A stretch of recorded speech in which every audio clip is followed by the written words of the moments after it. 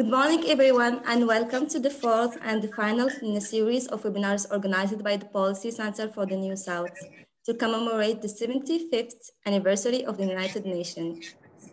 This is Fatima Mengoub speaking, economist at the Policy Center for the New South, and I will be your moderator for today's discussion. Today's discussion is about a topic that is very close to my heart, which is climate change. Climate change has become a defining issue of our time. It is occurring worldwide and impacting all nations. Scientists, international organizations, and the overwhelming majority of the international community recognize climate change as the most systemic threat to humankind because it is impacting not only physical environment and ecosystems, but also increases social and economic vulnerabilities of countries, both developed and developing. This year, and due to the spread of the deadly COVID-19 virus, many governments implemented several restrictive measures that led to the cessation or reduction of activities. As a result, global greenhouse gas emissions, considered as the main cause of climate change, fell this year by 6%.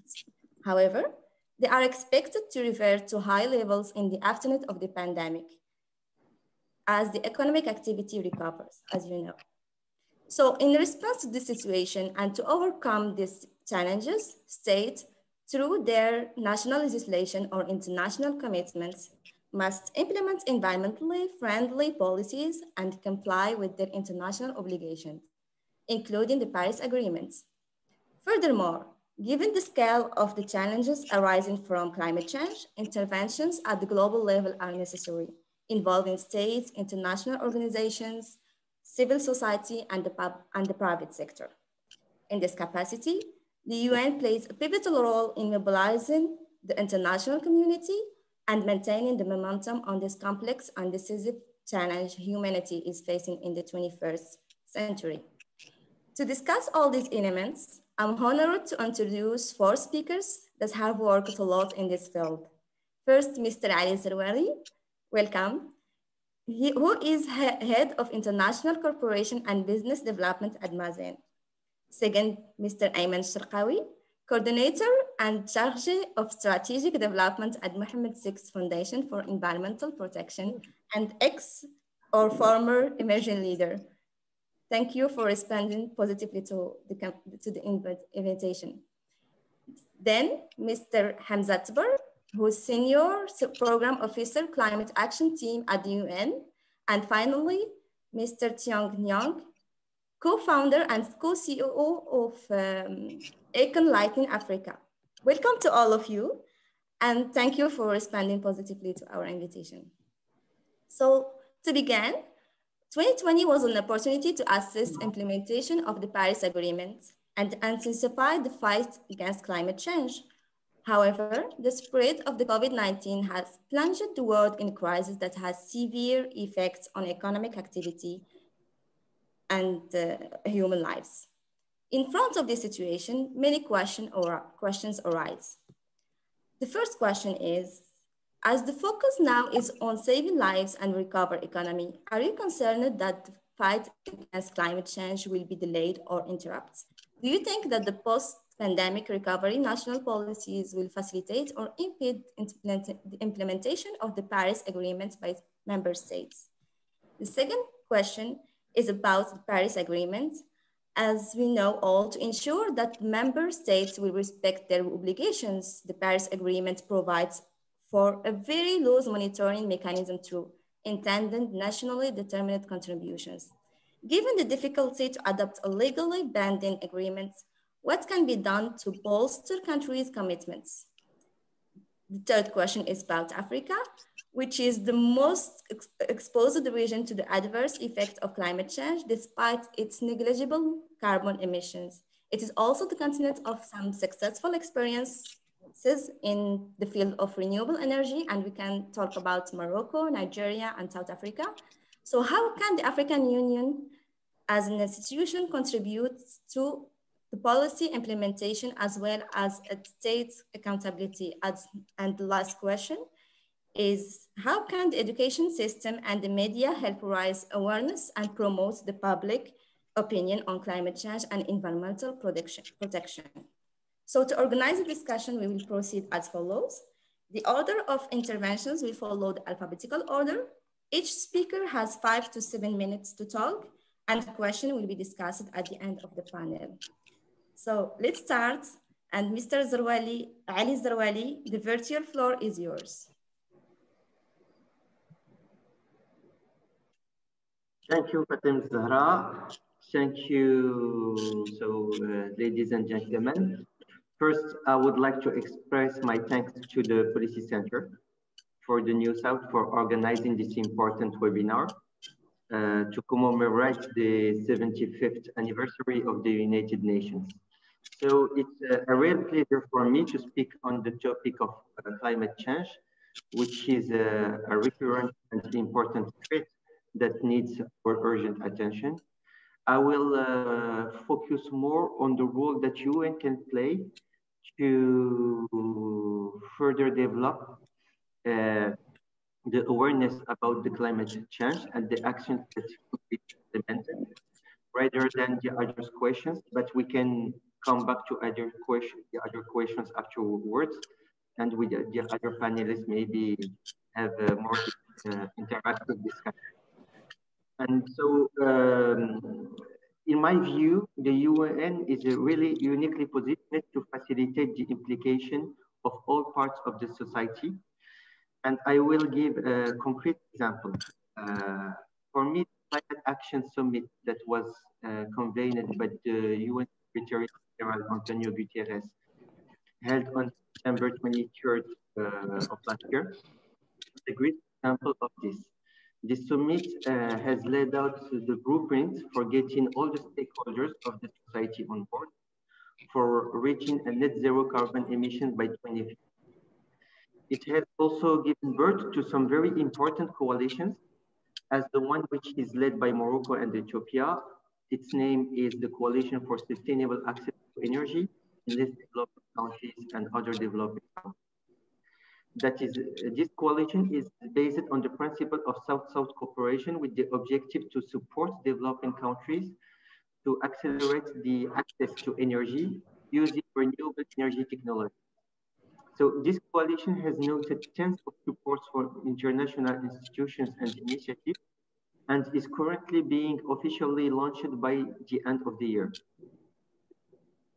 The UN, or this coalition, played an important role in the setup of this initiative, and UN gave it the needed legitimacy and credibility to this end. So this is why UN is critical for making the voice of developing countries heard in this important topic, which is the climate change, while accelerating the achievement of the target that I've already mentioned. Furthermore, I would like also to recall that the Paris Agreement has become a landmark UN agreement to combat the climate change and accelerate the investment needed for the sustainable low carbon future. Under the agreement, developed countries have committed to mobilizing $100 billion to help developing countries who are more affected by the climate change. However, I really think that it's not normal that the burden of climate change is being shared equally by developed countries and the developing countries, when for me, developing countries have contributed the least to the whole problem. So developing countries are facing the double burden of climate change and socio-economic development, which means that some countries will be more concerned about energy access than energy transition as the most advanced countries are.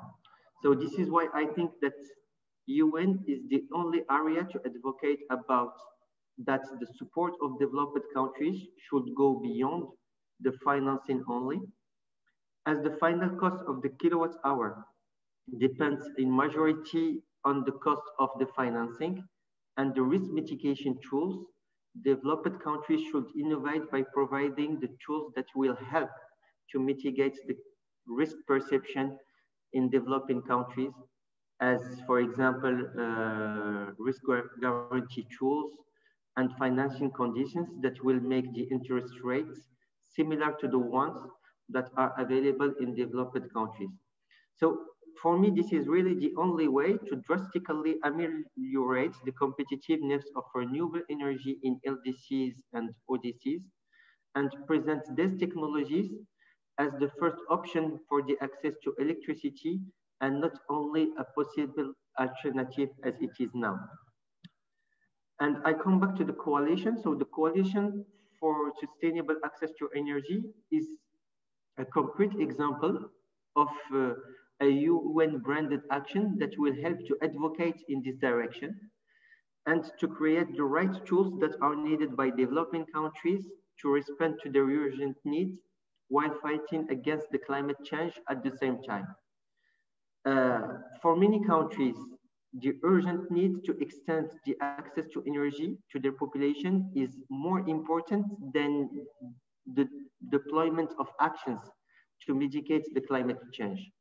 This is exactly where the United Nations, for me, can play a critical role.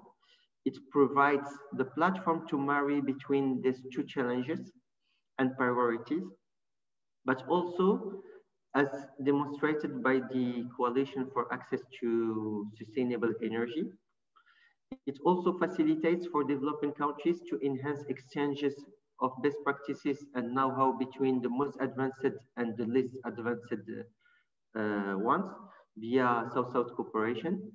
It brings also together developed and developing countries to work together on financial mechanisms that can reduce the perception of investment risk in renewable energy projects. And finally, thanks to this multilateral approach, it also helps countries to understand how deploying actions against climate change could also valorize their environmental assets for the development, for the economical development and sustainable development, such as tourism, for example. So you may notice that I really focused mainly on energy and on the urgent needs of developing countries, rather than only climate change, because these two subjects are really linked for developing countries. And I thank you again for listening. And I will now leave the floor to the next guests, and I hope to further develop other questions later. Thank you, Mr. Mohammed Ali, for this very insightful intervention. You stressed the importance of helping developing countries in order to mitigate the negative effects of climate change. It's not about just supporting financially, but also helping to develop this country who are facing double burden in terms of economic and social development, and also the negative impact of climate change. So thank you for your very insightful intervention. And now we will move to Mr. Ayman Cherkaoui. The floor is yours. Thank you very much. It's a pleasure for me to be with you today. As you mentioned, I was part of the Emerging Leaders Program a few years ago. It's always great to reconnect with my friends at the Policy Center for the New South. So I'd like to, it's a very timely, a very important question that you fielded to us. Of course, I'm in full support of the comments that were made earlier by my friend Ali. And I wanted to, I guess, frame my intervention by sharing with you a quote from the royal message that His Majesty the King Mohammed VI addressed to the Climate Action Summit, where my dear friend Hamza, who's speaking soon, played an important role. And in that royal message, which was read out by Her Royal Highness, Princess Ada Hasna, the chair of the Mohammed VI Foundation for Environmental Protection, I wanted to bring your attention to one quote in particular that said, "The degradation of our environment is now a tangible reality. It poses a threat that we must address together." And in this ability to capacity and necessity for us to address such a threat together, clearly the United Nations system has an important role to play in facilitating, just as Ali was saying earlier, the kind of coordination, the kind of action, the kind of ambition that we all need to see, whether it is specifically in the context of the Paris Agreement or more globally, the 2030 Agenda for Sustainable Development.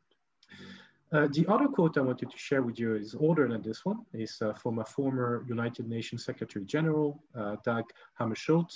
You must have seen it going around, this particular quote, quite a bit over the last few days as we're celebrating the 75th birthday of the United Nations.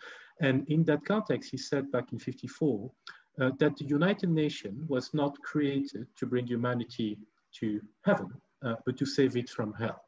Now, I'm not saying that climate change is bringing us to hell, but I think you'll agree that climate change is definitely making the planet a bit hotter. And the fact that it is making the planet a bit hotter, unfortunately, has some very serious and damaging impact all over the world, including in Africa, which was one of the focus of the questions that you fielded to us in your opening remarks.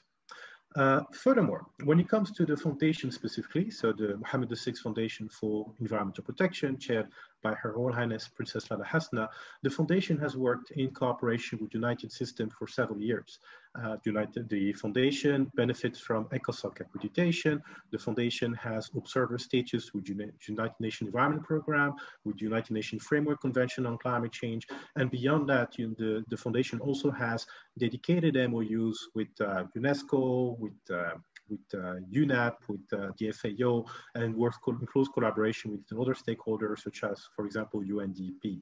So this kind of collaboration is nothing new for the foundation, and it has enabled the kind of multi-level co-construction that is so important for both ambition and action when it comes to climate change, be it at the global level, at the regional level, at the national level, and then at the subnational level, implying all stakeholders of society, such as civil society in general, the private sector, academia, etc. And this new, more inclusive type of multilateralism is so very important for our global and individual ability to meet the challenges that achieving and opportunities, of course, as well, that achieving the objectives of the Paris Agreement and the 2030 Agenda puts in front of us.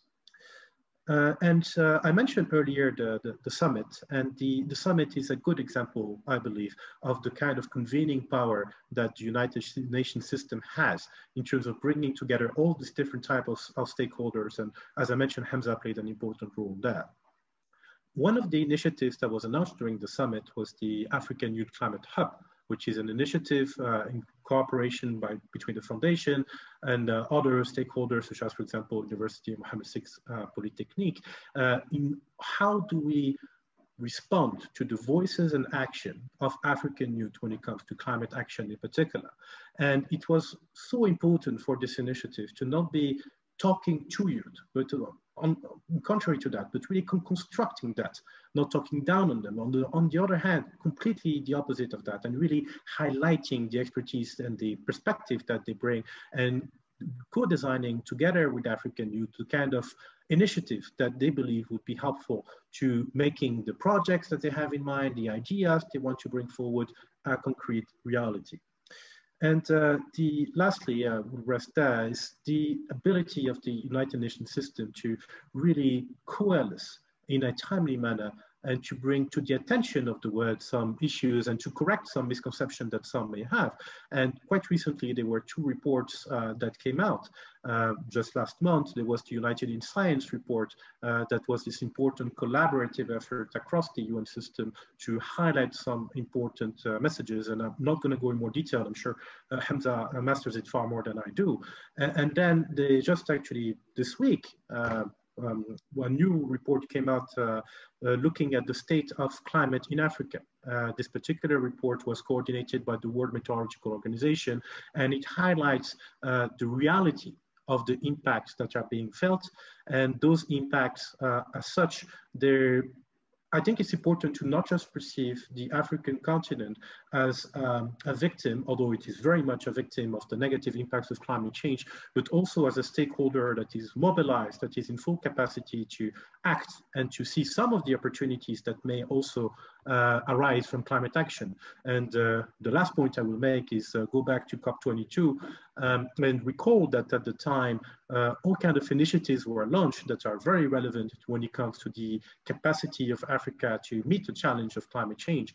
Among them, of course, being the AAA initiative, but also the regional commission that were announced at the special African Action Summit that was convened on the margins of COP22. So I think perceiving that the African continent is at the same time very much impacted in a negative manner by climate change, but at the same time mobilizing its resources, mobilizing its capacities, fully mindful of the reality of gaps so that we can meet the challenge all together and strengthen our capacities, particularly keeping the most vulnerable in mind.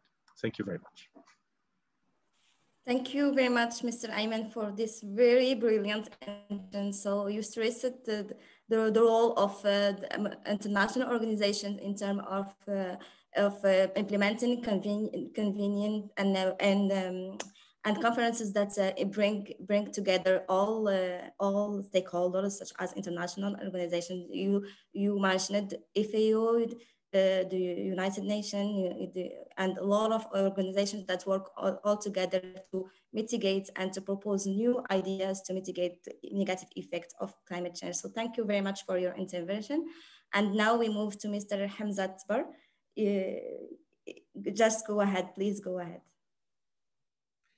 Thank you, Fatima, and thank you to the Policy Center for the opportunity to speak to you today.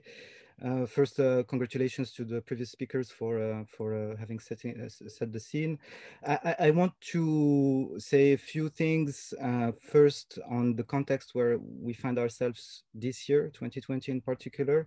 I want to say a few words on the science. Ayman kind of concluded talking about the science as well, so I'll pick up on where he left. I want to say a few words also about the roles with an S of the UN in addressing the current crisis, the climate crisis, but the broader development agenda in general. And maybe finish with a few words about the climate strategy of the Secretary General, because as you said, I work in the climate team of the Secretary General in New York. And maybe a few concluding remarks, but I certainly hope that we will have opportunities to unpack all of this later with the other speakers. So first, the context. I mean, this was supposed to be an important year for climate and the environment anyway.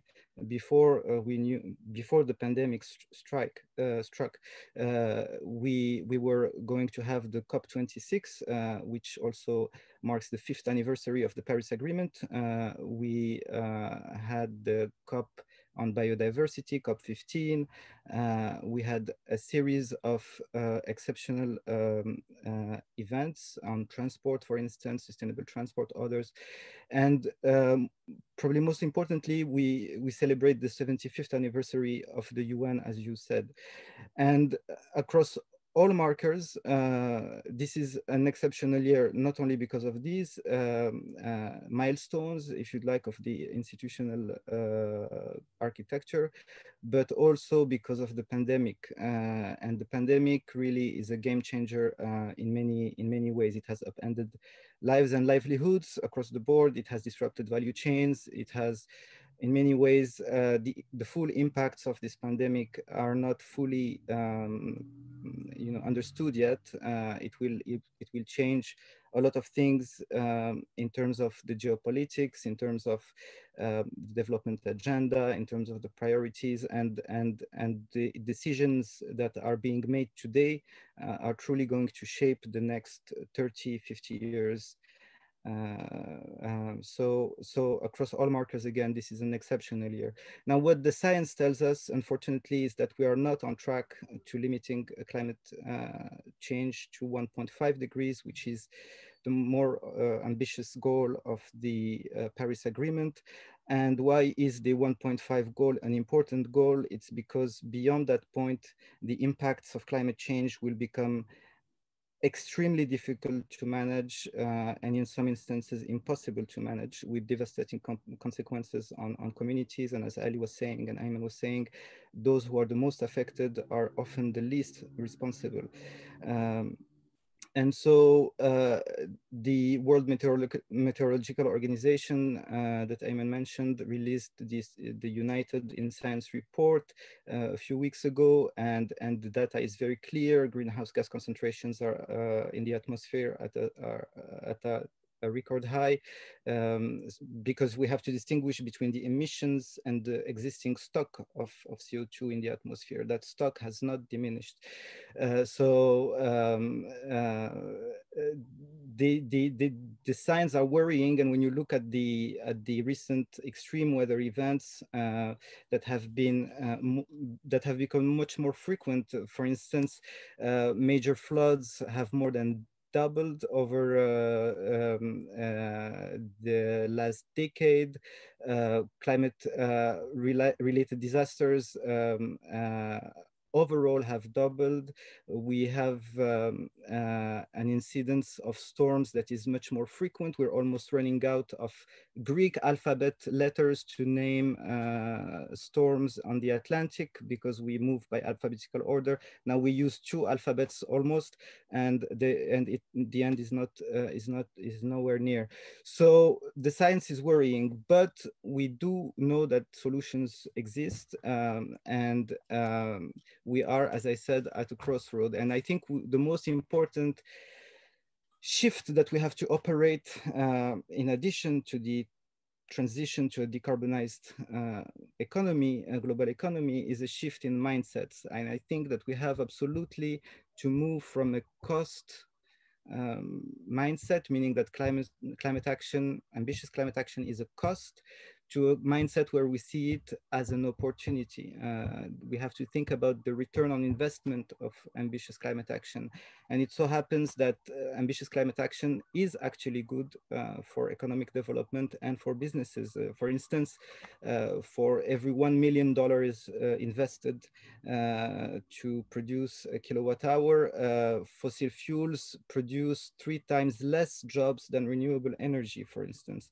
The International Energy Agency forecasts that over the next 3 years, we can create almost 10 million jobs just in the energy transition, and this includes developing markets.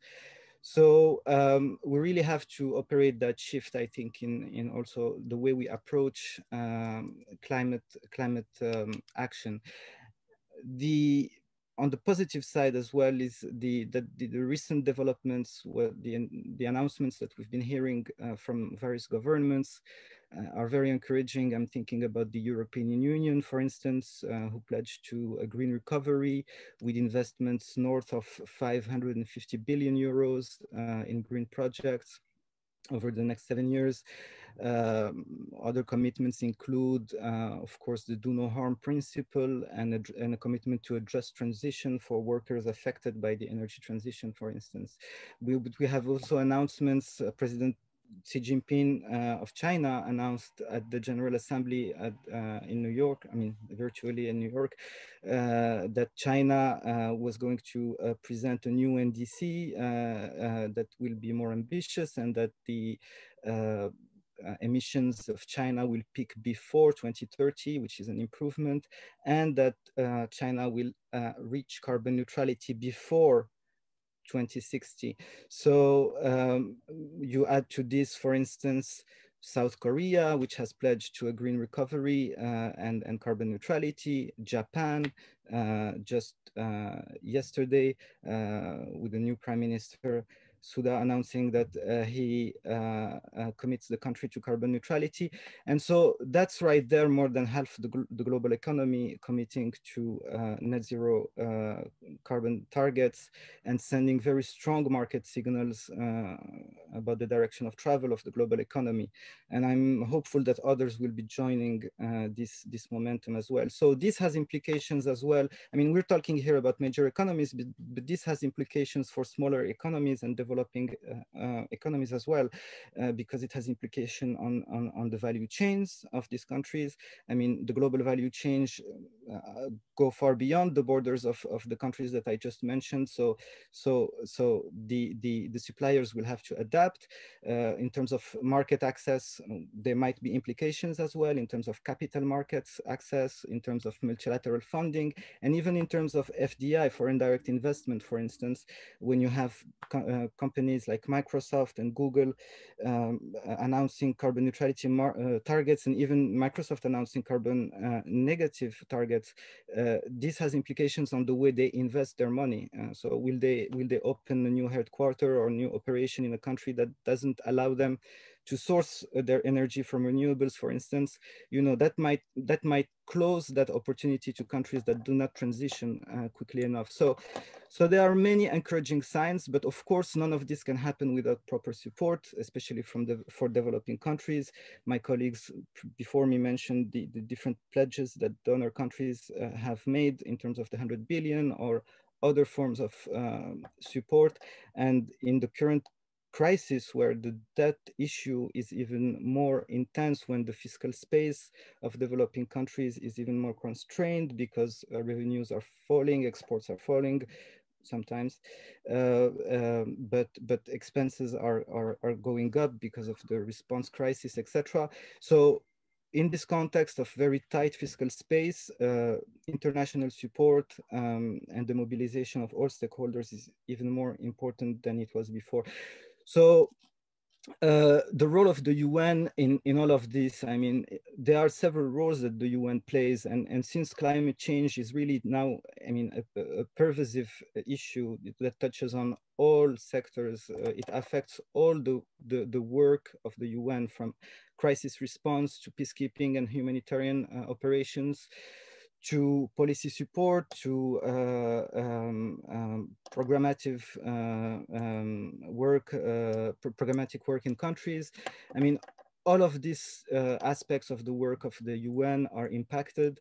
I mean, the UN plays a role in terms of providing, first of all, the science-based evidence to inform policymaking. So whether it's the IPCC, the Intergovernmental Panel on Climate Change, the World Meteorological Organization, the World Health Organization, UNEP, UNDP, UNCTAD, all of the entities of the UN produce very important information and data that in which we have to ground policymaking.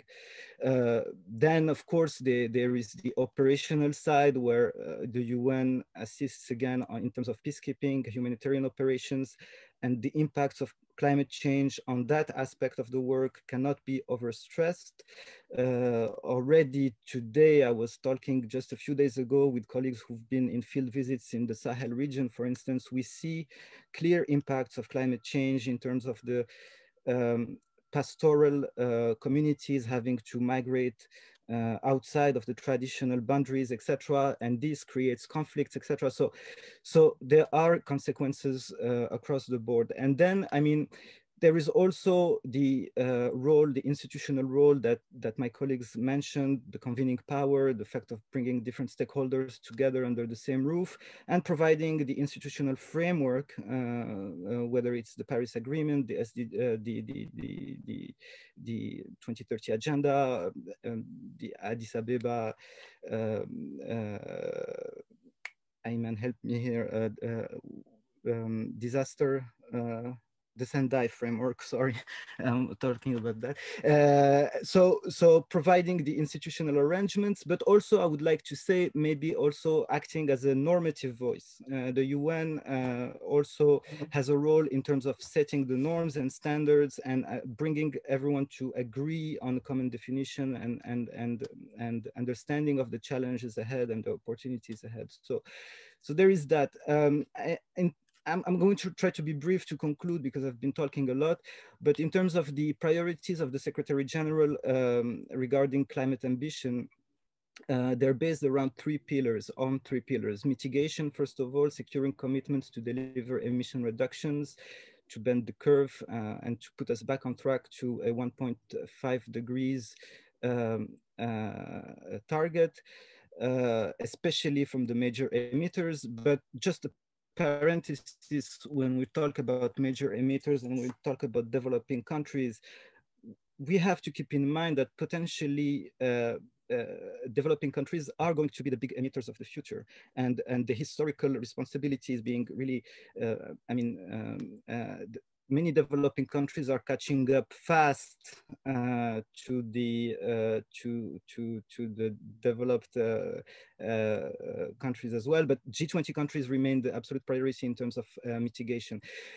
In terms of adaptation, I think that's absolutely a major priority, because if anything, the COVID crisis has showed us that resilience is absolutely important, that we have to prepare better and assess better risks and embed resilient systems into our economies.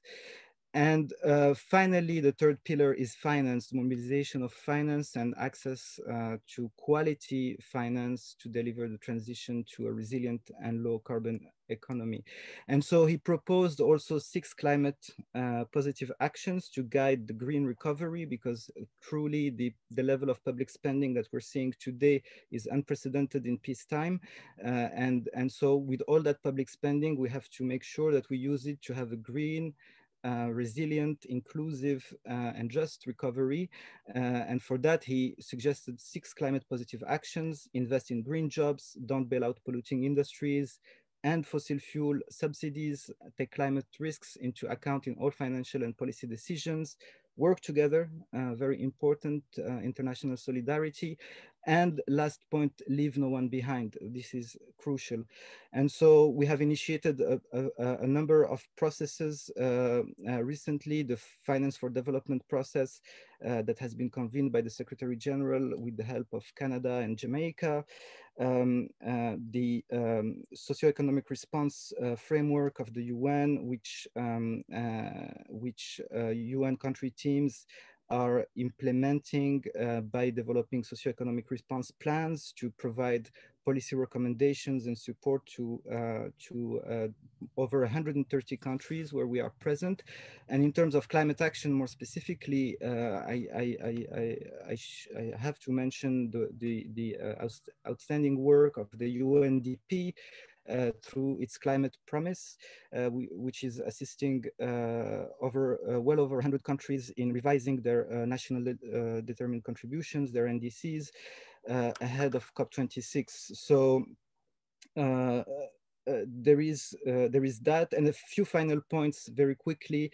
We are also, as my colleague said before me, engaging with the private sector and civil society. So for instance, on private finance, the Secretary General has a special envoy in the person of Mark Carney, who does a lot of work with institutional investors and regulators and central banks on how to better mainstream climate considerations into policy and financial regulation, and with the private sector on how they can green their portfolios and align better with the Paris Agreement. Okay. So I'll finish here, but happy to continue the conversation with my colleagues. Okay, thank you, Mr. Spar, for your very insightful intervention. Thank you for remembering us the major damages of climate change and science, that science is telling us that going beyond 1.5 is very bad and the world will record huge losses. You mentioned also many solutions as examples, shifts in mindset, return investment of climate change, which has huge benefits such as creating jobs and providing revenues. You also insisted on the role of the UN by mentioning actions that the UN is already doing as providing science evidences, financial supports, data, and all of this. So thank you so much for very insightful intervention, and I will get back to you for further and other questions. So I think it's the turn of Mr. Tion, but I think we've lost him. So I would like to go through some questions so we can wait for him, or just if he doesn't connect, we can just see what he will send us by email or something like that. So the first question is about the role of media and the education system, as I already mentioned in the opening remarks. So how can the education system and the media help raise awareness and promote the public opinion on climate change and environmental protection, according to you, Mr. Ayman Cherkaoui? Let me unmute myself. My pleasure. And certainly the education system as a whole and the media have such an important role when it comes to awareness raising and incapacitating the stakeholders, whether it is at all levels, really, because it's education with a big E, as one would say. It's education throughout life, and not just for youth, as important and of course as youth is. So as an attempt to contribute elements of an answer to that question, I will say that from the perspective of the foundation for many years has been engaging at the national level with youth, with a focus on education for sustainable development. Two programs in particular come to mind, one of them being the Eco Schools program that enabled millions of Moroccan youth to benefit from additional insights on the environment and the role of the environment in the global well-being. And then we have the Young Reporters for the Environment, that I think is a good connection to the question you asked, because it's both about youth and education, it's also about the media. It's really co-constructing with youth some media documents, whether it is pictures or short articles that discuss the environment that they have right around them. So I think these are examples of how the foundation perceives the importance of youth. Those are just two programs, but youth is a constant, and education in general is a constant component of all the activities of the foundation across the different programs.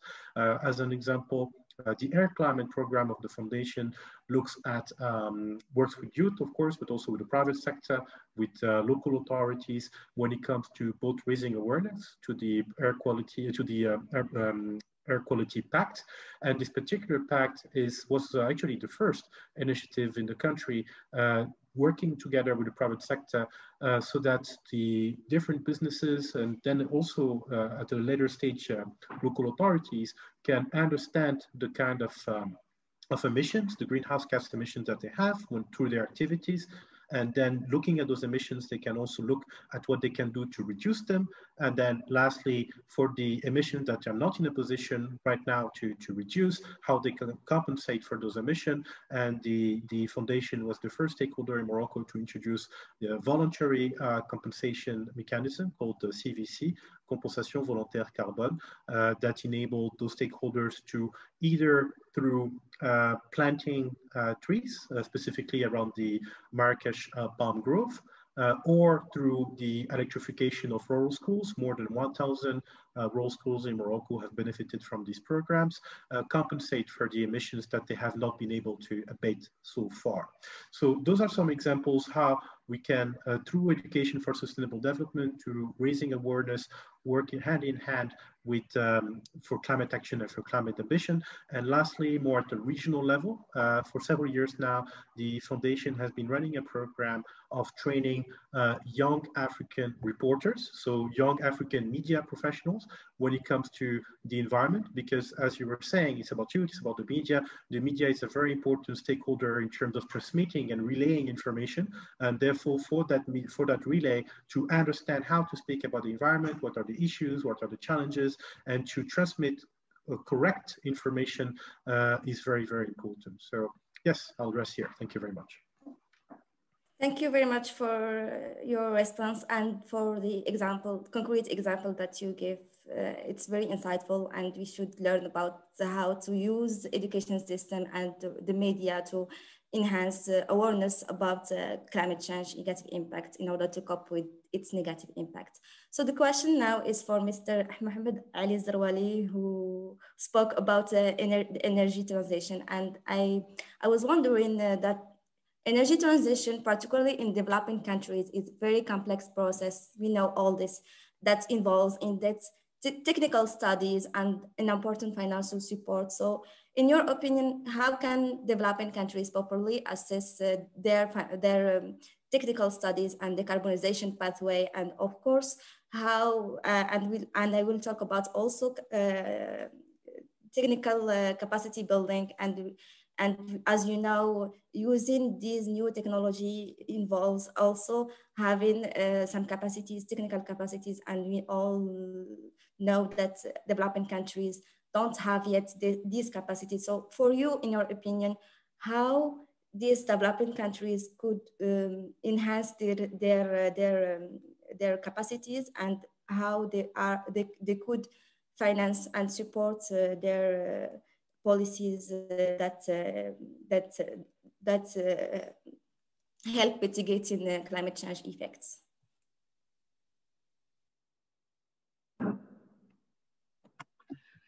So thank you, Fatima Zara, for your question. And I think you just pointed out the real issue and the challenge that have, firstly, to address developing countries, which is the lack of know-how and the need of capacity reinforcement. Because globally, in order to deploy actions to mitigate the climate change, or actions to develop access to energy based on sustainable technologies and renewable energy technologies, we need a certain level of know-how in our developing countries. And what we believe in here in Morocco, and it's this vision also of His Majesty the King Mohammed VI, we believe that Southern countries need to believe in other Southern countries and develop the know-how exchange and the cooperation, the South-South cooperation, because basically we are facing the same challenges, and the solutions that are deployed in the most advanced Southern countries to address these challenges are globally the same as the one that could be deployed in the least advanced countries. The solutions that are available in developed countries are not always adaptable to developing countries. So we really believe in the development of this South-South cooperation, and this is why still to implement the vision of His Majesty the King, Morocco and Ethiopia launched during the Climate Action Summit the Coalition for Sustainable Access to Energy, which is the first coalition that is held by Southern countries at the UN, and who is based on the principle of South-South cooperation to enhance this know-how exchange and experience exchange between Southern countries. So this is maybe the key to accelerate the mitigation of the climate change and the deployment of technologies that are protecting the climate while accelerating the access to energy and to sustainable development to our population. So globally, maybe it's one direction that should be further explored and developed in order to support these countries. And when we come back, because the second part of your question was related to technical assistance, we believe also that this technical assistance could be provided by Southern countries to other Southern countries, maybe based on some kind of trilateral cooperation with developer countries who could finance this technical assistance between these countries, because I still come back to the first idea is that the most advanced developing countries have faced some challenges that could be easily duplicated in other developing countries.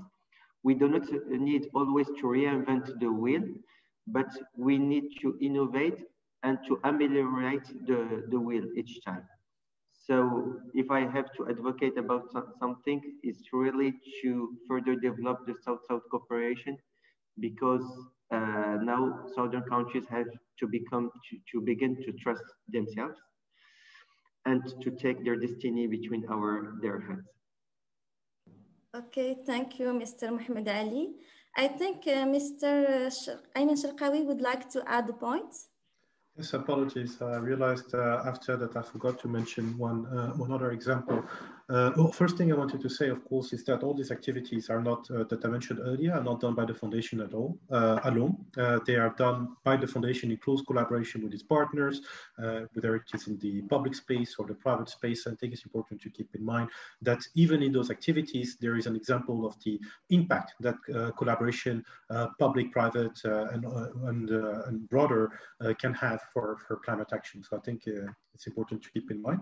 The second point I wanted to add is highlight an example of collaboration between the foundation, the Ministry of Education in Morocco, and the Sustainable Development Solution Network, that together over the last few months have been looking at the curricula with a very certain age group, that is in terms of the books that are being used to teach to Moroccan school children, and together looking at how sustainable development is featured in those curricula and how it can be further highlighted. And it was, I think, very much an example that exemplifies the role that education can play when it comes to sustainable development in general. And lastly, I think I wanted to also highlight the fact that Morocco as a country plays an important role when it comes to facilitating multilateral cooperation for climate action. And the example I wanted to give, which is, I guess, quite recent, is the work done by the Permanent Mission of the Kingdom of Morocco in the UN, that is co-chairing in collaboration with France, this group of friends for climate action that meet and discuss how we can all collaborate together to foster additional action and ambition and means of implementation as an important element of that action and ambition going forward. Thank you very much. Thank you very much, Mr. Ayman, for your intervention. So my last question is for Mr. Hamza, and it's about the Paris Agreement, as you know, and as you work at UN Nations and the United Nations. So my question is about Paris Agreement, and I want to know what is your opinion about the mechanism to the mechanism of intended nationally determined contributions, and how countries could commit more and more to their international obligations. Right. Well, thank you for the question. But before answering, I just wanted to go back to the awareness raising issue. Just to mention that in the same line that Ayman was arguing about the importance of engaging with the youth, I just wanted to flag that the Secretary General has established a youth advisory group on climate change comprised of youth environmental activists from all over the world, including from Africa. By the way, the chairwoman of that youth advisory group is a young lady from Sudan. And as well, last year at the Climate Action Summit convened by the Secretary General, we had a youth summit, which was a central piece of that. And all of this because, I mean, our greatest single hope is the level of implication and ambition that the youth carries. It's very heartwarming to see young people having fully embraced this agenda, that they understand it, and that they understand that it's a systemic challenge for them and for their future. So just on that, and on awareness raising, it's important to raise awareness.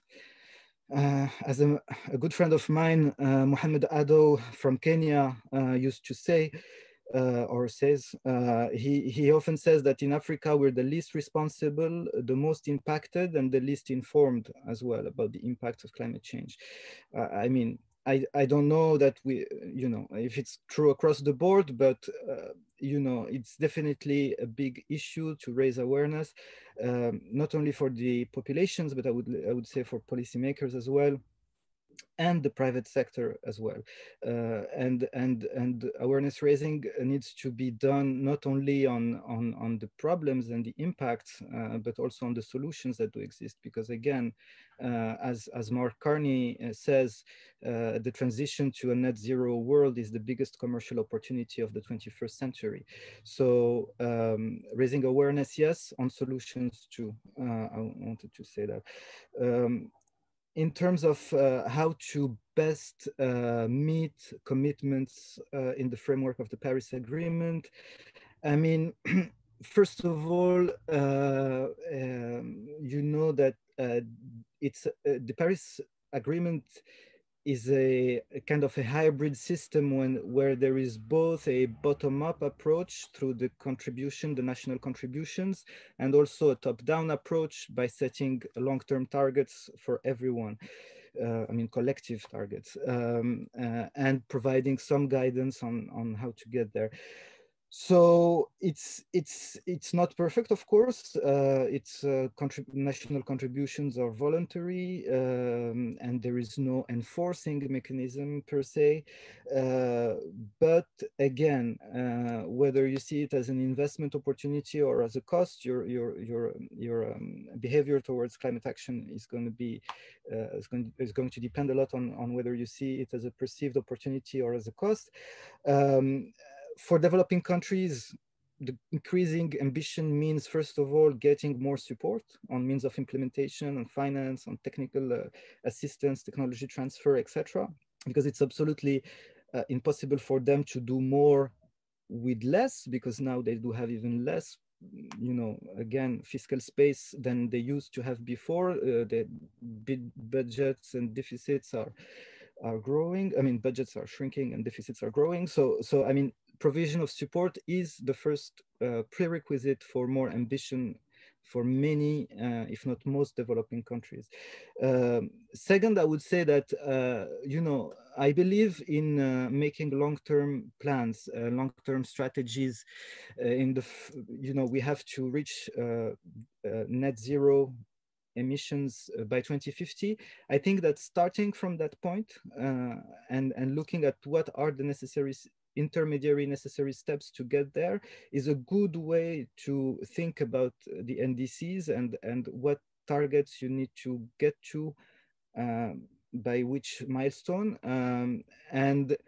It really brings coherence to the whole plan. And it also helps with the capacity building discussion that we were having, because making plans is the best way also to learn more about these issues, about the inventories, about the solutions, about the available finance, about all of that. So